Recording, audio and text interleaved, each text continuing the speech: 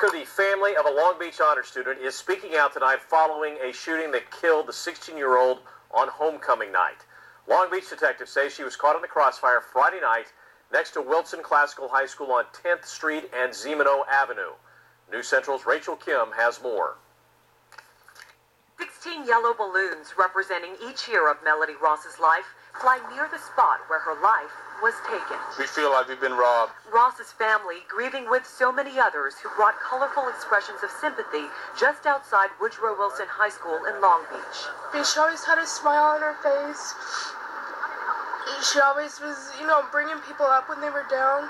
She just had this spirit that never went away. The 16-year-old junior had just left the school's homecoming football game Friday night along with hundreds of other students.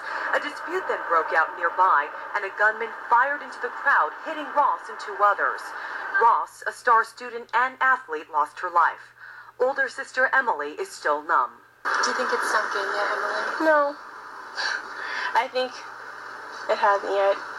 It will soon enough. Ross's uncle tells News Central her family came to the U.S. after escaping the Cambodian killing fields. Her parents had high hopes for their daughter who was born here. Today, the messages of love that couldn't fit on these boards spilled over onto the sidewalk. It means a lot. It shows that a lot of people do care about it and that she really was special. Long Beach police are asking for the public's help in finding the shooter. They hope students who may have been taking pictures or shooting video that night will call them.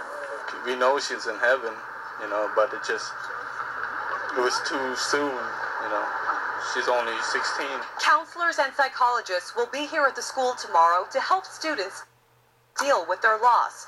As for the two other people who were shot, they suffered non-life-threatening injuries. Reporting in Long Beach, Rachel Kim, News Central.